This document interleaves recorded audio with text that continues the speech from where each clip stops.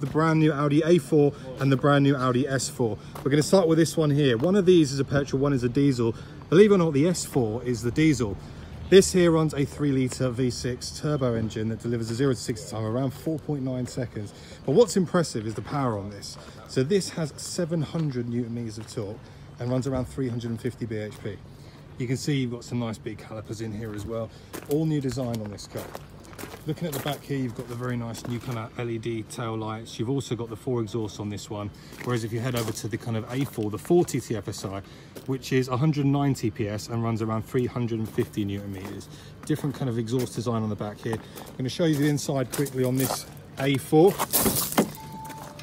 So on the A4, you have a very kind of familiar virtual cockpit that you see in all of these new cars. Very nice S-line seats. We have the kind of T-bar here for the gear shifter. We don't have MMI controls anymore, but we do have the 10.1 inch infotainment system.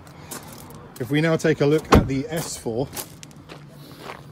we have much nicer kind of S-line sports seats in this car.